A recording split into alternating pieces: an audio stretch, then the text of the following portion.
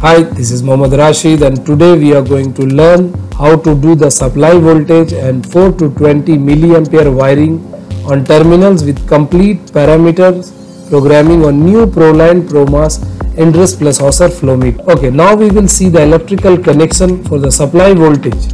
We have to use terminal 1 and 2 and 4 to 20 milliampere. We will use 26 plus and 27 minus terminal. Now to go inside the parameter, we have to swipe from top to bottom with right to left. So by this process we can unlock the screen. After unlocking the screen, we will enter inside the main menu. Inside the main menu, we will go on application. Inside the application, we can see system units. Here we can change the unit as per our requirement. Then we will go on current output. Inside the current output, we will select 4 to 20 milliampere any on current range output. Then we will go to lower range output is 0.0 kg per minute.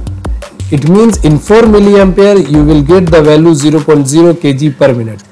And in the upper range output is 100 kg per minute. It means in 20 milliampere you will get 100 kg per minute value on the screen. Here you can set as per your requirement. Also we can monitor live milliampere data on output current during running conditions. Sometimes you need to change the display rotation, so you have to go on display to change the rotation. Inside the display you can change the language with display values. If we scroll down, we will get the option to change the rotation.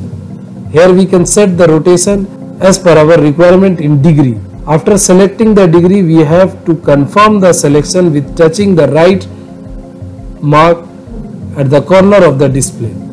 Also we can change the brightness, display values, etc.